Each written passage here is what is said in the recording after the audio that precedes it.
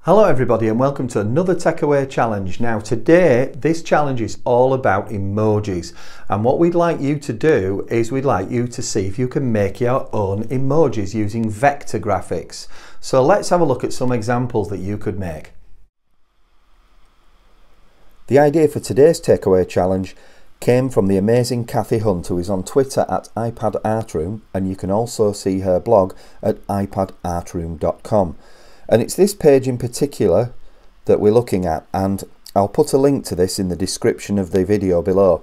So making emoji and mayhem. So Kathy shows how she made these emojis in her class. So you can see lots of great examples here.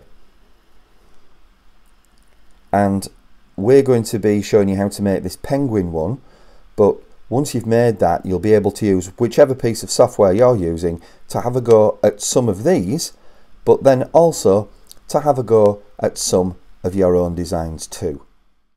Now, as always, there is a video. If you look down in the description, there's a link to another video that's got a how-to guide to show how you can make emojis. So you can use Google Slides. If you've got a Google account, you can use that on a Chromebook or a PC. You could also use PowerPoint for this. And I think that a lot of this is actually easier if you use a laptop or a Chromebook, some kind of style device instead of a tablet. But if you are using a tablet, then you could use on an iPad, there's a free app called Assembly that you could use to do this. So if you have a go at this, please let us know how you get on, and we'd love to see some of the work that you've done. Either send it to us via a comment on our Facebook page or use the hashtag techawaychallenge and send it to us on Twitter.